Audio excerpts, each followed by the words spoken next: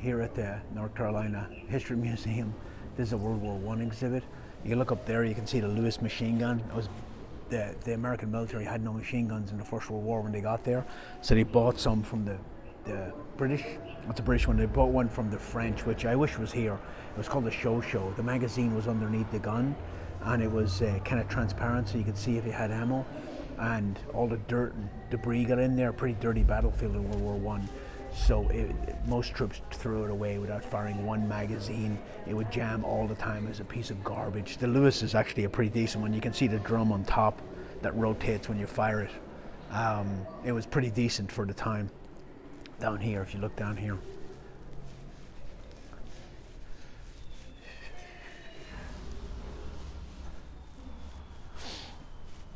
This is supposed to be a replica of those things they used for looking over the trench, right? They had mirrors on the bottom and mirrors on the top, so you could look through the trench without getting shot by a sniper. When I was at sniper school, they had a modern version of that. It was a little telescopic thing, and it had you could look from a hide position. And they showed it to us in the class, and all these SF guys were like, if I saw that thing, I would shoot it, So they put it into an observation test later on, where they had a bunch of items that we had to pick out, and nobody saw it. Nobody actually figured out what it was. People saw it, but they didn't know what it was, and they just ignored it. So yeah, pretty effective. But yeah, they had weapons attached to these in some cases, so you could shoot them from a hidden position, both sniper rifles and machine guns.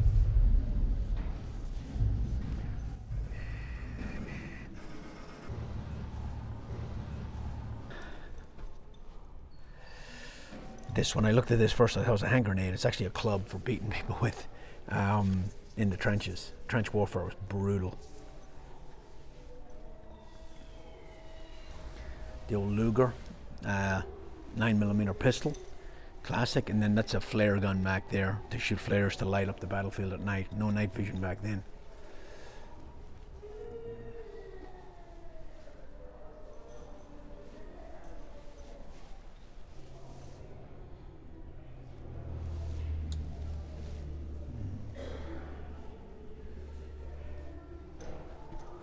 When I get down to Fort Benning, they have that mortar that shoots a nuclear bomb down there. It's called like the Fat Boy or something like that. Yeah, it was not a great idea, but they used it. These are mortars. These are like 60mm mortars, I think. So 98K, Japanese, Italian. Yeah, World War II, yeah. Japanese grenade launcher. And this is a French mortar, 50mm mortar. The German P38, that pistol right there, we were doing that. We were shooting that on the 18 Bravo course. And I put the mag in and let the slide go forward, and the whole mag went, fired the whole mag, full auto. The sear was broken on it. And like, if you negligently discharge, you're kicked out of the course. So I was like, something's wrong with this gun. It wasn't me, I swear. That's why you always keep the gun pointed in a safe direction. But yeah, the sear was broken on it, and it just kept firing, emptied the whole mag. German FN model. You see that's interesting right there. Number 10, a German FN model. FN is Fabrique Nationale. It's a Belgian company, but the Nazis overran the factories and made their own guns while they were there. Yeah. And the Japanese, they had a lot of knockoff weapons from other people, but they always looked a little weird. 7.65, that little, it looks like a Walter PPK, but it's not. Cool. That BAR, that thing weighs a ton. So you have the Springfield up top, then you have the M1 Garand. Browning automatic rifle, the BAR, 30 caliber. Does it say the weight?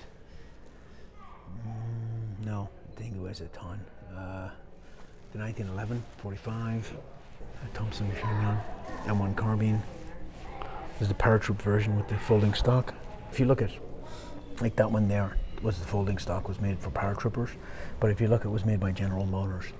So all the companies in the United States, a lot of them were making guns for the war effort. I remember finding 50 cal machine guns in Afghanistan made by Singer. You know, Singer, the sewing machine company. So you could find them in Afghanistan made by Singer. That's how old they were, yeah. The boys right there had some big cojones, man. That took balls right there. What's this? Suppressed pistol. Tiny compass the size is a button, number 2. And compasses. Matchbox camera and supply kit, number 3. Canister originally containing yellow smoke grenade. Document forgery kit, number 6. Lockpicks, 9. Military intelligence field manuals. They had the blood chits too, you know, the thing that said in multiple language that, hey, I'm an American soldier, if you help me, you'll be rewarded. We still had those in Afghanistan.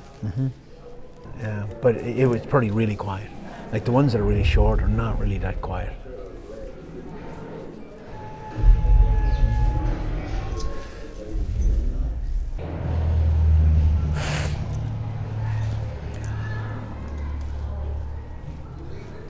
Samurai. The Pacific conflict was very underfunded for years. Most of the effort went to Europe, and it wasn't until almost after the European war was almost over that they put emphasis on the Pacific.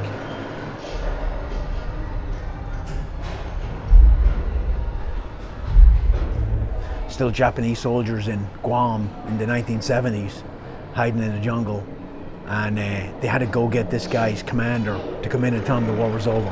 He wouldn't believe it.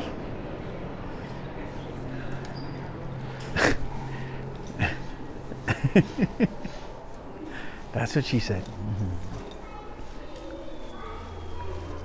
The Space Force. Break. And we're back, Vinny.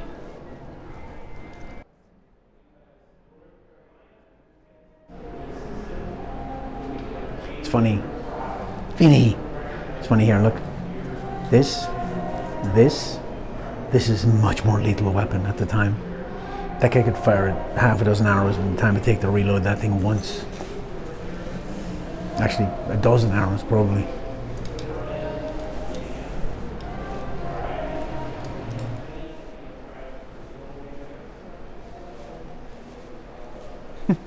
He's like, light the fuse. Hang on, stop moving.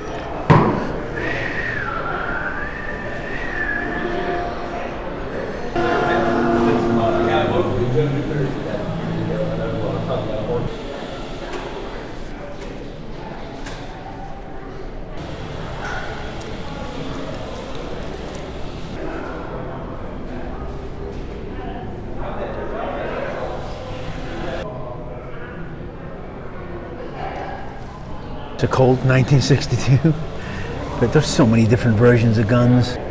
When they started making these Colt revolvers, Colt was the first one to make us. He made a 5-shot repeating revolver, and the army looked at him. They didn't want him, and the Texas Rangers took him and put him to great use against the Comanche. And then they started gaining kind of momentum. But imagine turning down a 5-shot revolver for your musket, basically.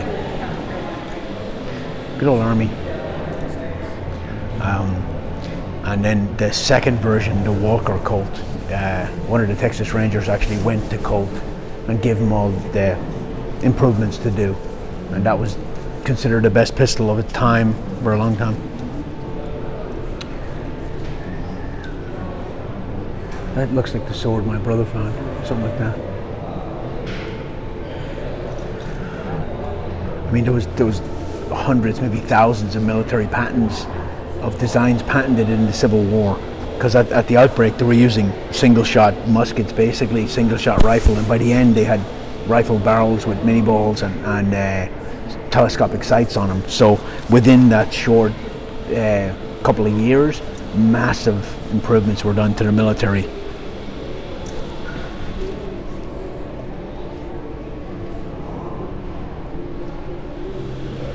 That's a cool handgun right there. A Colt revolver.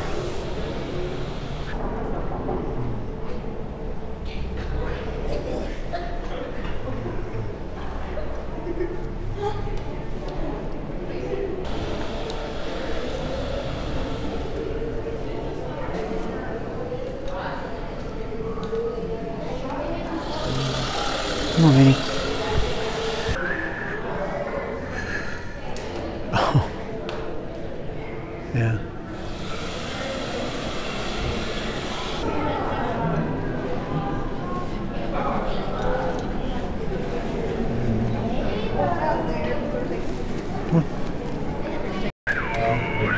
I remember one of our neighbours had an old wireless like that, and they still call it the wireless. Kit inspection.